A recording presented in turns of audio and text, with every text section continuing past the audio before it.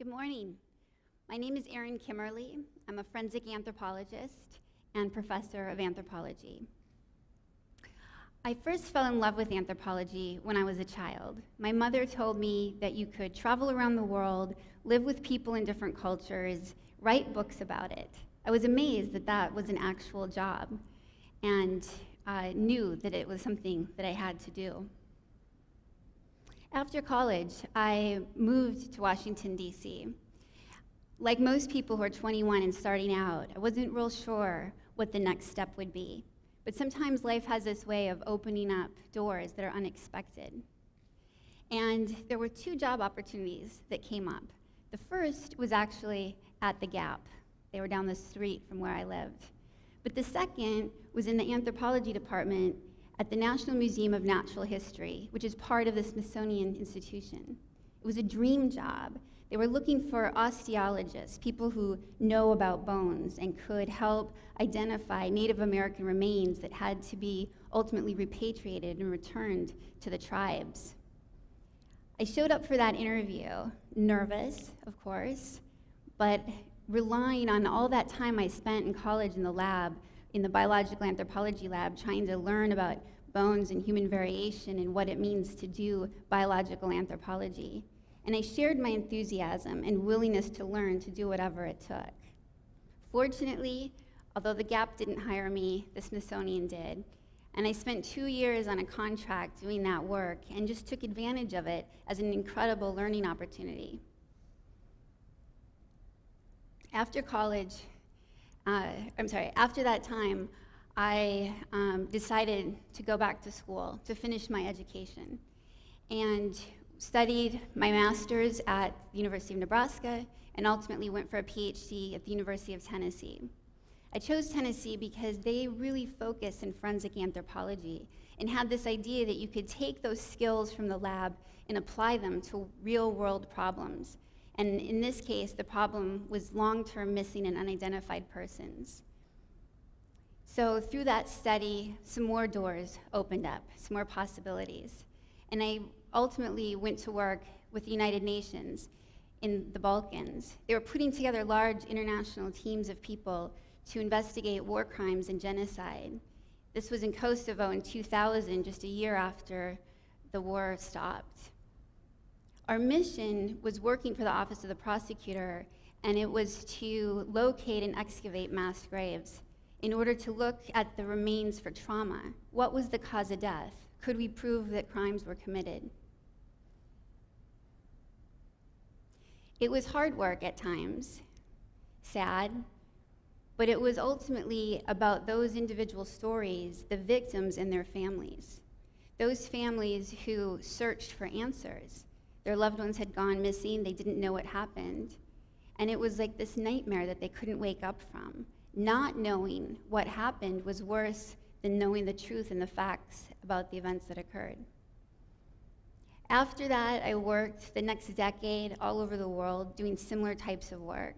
Peru, Nigeria. In 2009, I ended up in Nigeria, actually traveling from Lagos to Asaba, which is this little village on the Niger River, just north of the Delta. I was actually 6 months pregnant at the time. But we were there to map a mass grave that had occurred from the 1967 Civil War. When we arrived, we were so welcomed by the community. We were taken to the local palace and met the king. We were given traditional clothing to wear, and we were even given Ibu names. There was a feast and dancing. It was a wonderful experience, and everyone there really committed to the project. It was their parents and grandparents that died in that tragic event and that they were hoping to get some sort of accountability for. But as that day unfolded and those events unfolded, in a little village about 200 miles north of us, there was another massacre. Right there in 2009, 400 people were killed in a church. And what was amazing was there was such a lack of media attention and discussion, even within that country, about what was happening. I found it profoundly sad and tragic that here we have this historic case and this modern case, and it really made me sort of question, is this anthropology and what I had wanted to do and dedicate my life to. But from that experience, I always thought about those victims and those families, and that is what the personal connection was all about. I don't think that ultimately we make big changes in the world by doing things on a global scale. It's not about policy, it's about interpersonal relationships. Today I live here in Tampa with my husband. Our 2 little boys, Sean and Reed, are part of this wonderful CDS community. And we've tried to build at USF and in our area the same sort of model where we take science and the skills and the techniques that we have and apply it to some of our most forgotten people in our own community. Florida has thousands of unsolved homicides, nearly 900 victims who remain nameless, unidentified persons. While cold cases isn't the biggest problem in the world, it is for those families who are searching for someone, if it's your brother or child that has gone missing. And so with that, we've tried to use forensics in this very applied and practical way to bring some resolution and peace to families who are searching for answers. I'd like to share one more story with you that I think captures all of this and really comes back to the theme of what we're talking about today. In 1940, a long, long time ago, there was a little 13-year-old boy, George Owen Smith, who ran away from home with his harmonica. He was off to Nashville to try to be a country singer. He caught a ride with an older boy who, as it turned out, had stolen the car they were in. They were arrested. Owen was convicted and sent up to this reform school in North Florida. By that time, 1940, that school already had a 40-year history of scandals, abuse, all sorts of rumors about things that had happened. George ran away, was caught, brought back, ran away again, and that time he went missing. The family, as you can imagine, was distraught, but they were poor, they didn't have a car, they actually didn't even have a phone. They were going to borrow a car from their minister who was going to loan it to them so they could go up and figure out what happened. Months went by with no answers. The day before they were to arrive, the superintendent actually called them and through the minister and said, "We found his remains, decomposing under a house a couple miles away." The family still wanted answers. They thought the school was responsible and asked that they send his body to a local funeral home so he could be shipped home. When they arrived, the school didn't actually do that. They had just buried him out in the woods in an unmarked burial ground. His little sister, Ovelle, who today is 76 years old, still remembers being there and being shown this mountain of dirt and was told that this is your brother's grave. It didn't sit well with her, and she dedicated her life to finding truth and justice.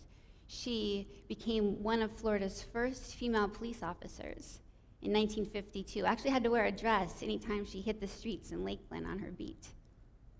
But I became aware of her story in 2011 when the Tampa Bay Times had done a little 5-minute video clip about her and was really touched by her story. She actually reminded me a lot of my own grandmother. And I knew that we had the capacity to help her. After all, looking for missing persons is exactly what we do every day. And so we set out to find Owen and brought all the resources that geology, anthropology, forensics has to offer, a huge team with survey and remote sensing. We knew that about 100 children died at that school, but no one knew exactly how many were buried there. Officials there thought maybe 30. We ultimately got permission to excavate those graves and return them to families. We found 55 burials. Then, almost 2 years into the project, let me back up. We brought all those remains back to USF to do all the things that we do in forensic anthropology, try to figure out who these people were, create facial reconstructions, send samples off for DNA testing, create this profile of who you are based on your biology, your stature and your age and your health. And through that process, through that DNA testing, after 2 years, we finally got a hit, a match. It was George Owen Smith, and I was thrilled beyond words. I drove to Ovel's home to share this news with her personally, and to tell her that her 73-year search was over. Sharing that with her, I think, changed her life and mine, and just made me realize this deep personal connection that what we're doing is ultimately about hope. That's what her story teaches us, that you never give up. You can solve some of the most challenging problems no matter how long it takes.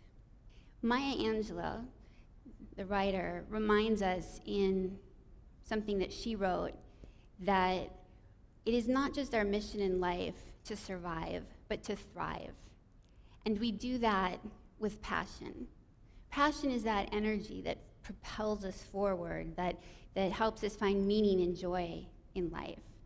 It is what will help all of you reach your goals and find your dreams come true, no matter what they are, if you're willing and brave enough to show up and be there for it, and help you find the meaning in your life.